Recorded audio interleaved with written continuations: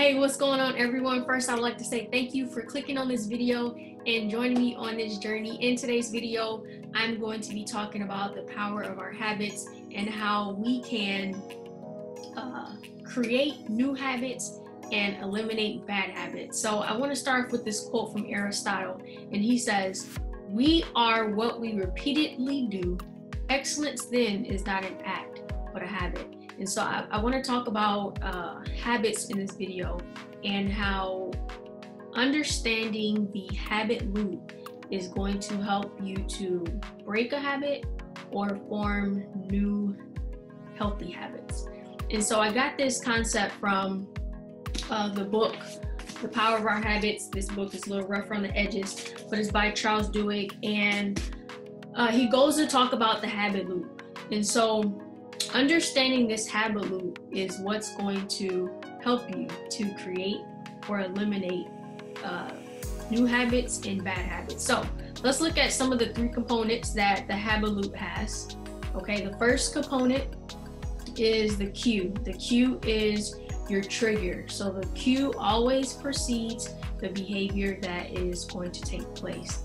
The cue is also this connection that once it has a behavior, once the cue is connected to the behavior and there's a strong connection where the behavior is ingrained in your brain, this is when you actually engage in the behavior without giving it a second thought. Okay, so the cue is what is going to make your brain begin to go in that automatic mode. So that cue is what triggers that.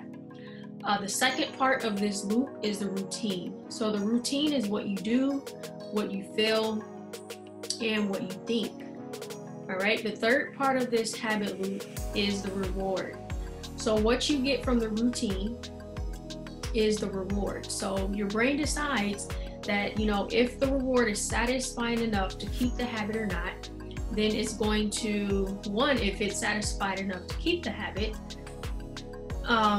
then that's when the habit forms. If the reward is not satisfying enough, then the brain is going to kick it and you won't have that habit. So I'm just going to give you an example of how I kind of used this habit loop when I was actually transitioning from being a meat eater to now a vegan. And one of my cues for me when I was making that whole transition was hunger, right? So my cue was hunger. So anytime I was hungry, I would eat.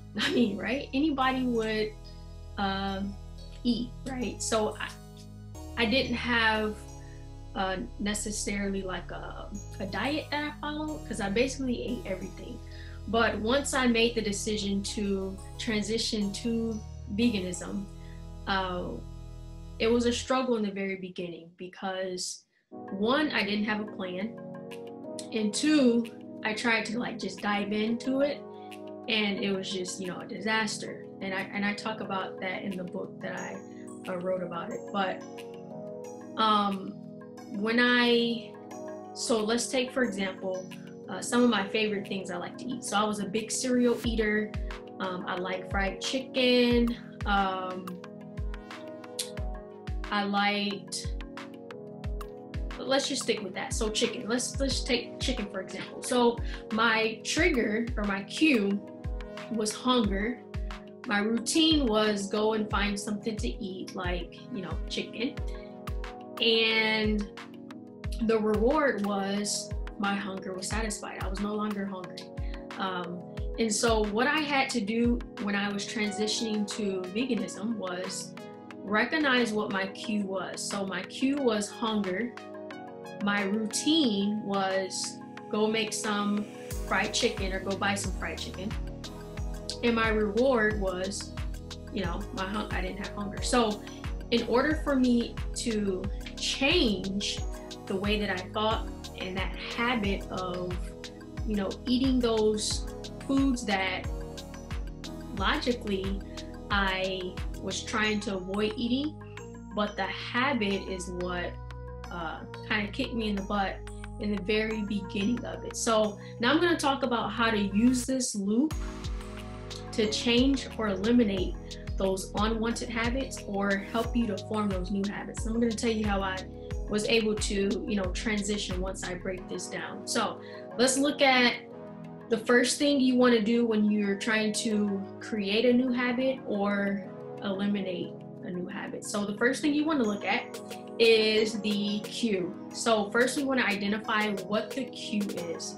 So the cue could be the time of the day that it occurs. Think about where you are, who are the people that you're around, and what emotions are you feeling. So these are the things that are going to cue you or trigger you to have your brain go into that automatic mode. Okay, and then we're going to skip over the routine because you want to go to the reward and find out why it is that you are engaging in this behavior and why. So you want to identify what that reward is. So what craving is this habit or routine that this habit is satisfying? So you want to substitute another reward. So is this craving actually gone, once you find a substitute for that reward? If it is gone, then that could be what you're craving.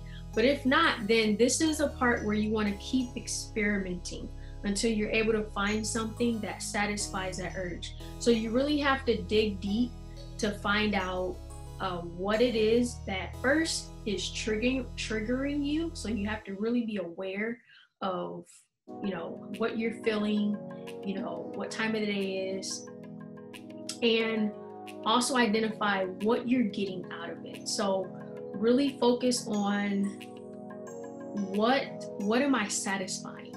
So you really have to dig deep when you're getting to that point of identifying the cue and the reward, because eventually our routine, which is the third thing that we're going to look at, is what's going to replace that behavior. So for example, your routine is what's going to replace that behavior. So for example, one idea could be, hey, I want to make sure that I wake up on time and not snooze the alarm clock. Well, the cue is my alarm clock rings. My routine is I usually reach over and snooze the alarm clock. My reward is I'm able to do more of what I really want to do, which is sleep, which could be unproductive if you have things to do. Now, to change your habit, you go back to the habit loop and say, okay, my cue is the alarm clock goes off. My routine, now I'm going to change my routine because my reward is, or my reward of sleeping is, getting more done than I want to do. So if I know that that's my reward, then I know that my routine is going to be my new plan. So what I'm going to do, instead of having my alarm clock on the side of my bed, I'm going to place it on the other side of the room so that when my cue goes off, I wake up, I hit my alarm clock off, I'm already up now, and my reward is now I can get done what needs to be done, which is more productive than, sleeping when you have things to get done. So that's one way that you can change that loop. Now, for me, when I switched to veganism, and I wanted that fried chicken, my cue was hunger, and I had to change my whole routine. So rather than dismissing chicken completely, which I did, I found a new replacement, right? And that new replacement was oyster mushrooms. And these oyster, when I tell you that these oyster mushrooms have the texture of chicken, they taste like chicken. If you season it like you typically season your chicken, you're going to get mock chicken, okay? So I looked at the ingredients, and I just changed my ingredients. So rather than using chicken, I used oyster mushroom, and I substituted my ingredients that I would typically make chicken with, whether it was fried or baked, and I would use the same seasonings, and my reward was the same result. I got the same texture, my hunger was no longer there, and I was satisfied. And so when you are doing your new routine, you want to make sure you have a plan and be very specific about your plan. So you want to have your plan by saying and completing this sentence. So when I blank, so you want to put your cue there, whatever your trigger is. So when I wake up, or when I feel hungry, or when I, see a box of donuts, I will, you're going to replace it with your new routine. I will, and you want to be very specific. So let's say, for example, if you want to spend less time on social media, you don't want to just say, I will, so when I get on my phone, I will spend less time on social media. You want to be very specific. So when I get on my phone, I will click on, my book app, right? So you first want to find out why you get on social media so much. If it's for novelty, or if it's, to converse with friends, then replace that behavior with a telephone call or a text message with a friend, if that's what you want connection. So be very specific. Don't just say, spend less time here or spend less time there. Replace it with another behavior, because another factor of creating new habits is that, or creating new thoughts, is that they don't just disappear, right? They have to be replaced. So if you don't replace them, then it's very likely that the habit is going to continue until you find a replacement for it. So again, let's go back to that sentence. So have a plan. When I blank, I will blank. So when whatever the cue is, I will, whatever the new routine is, and be very specific with that routine.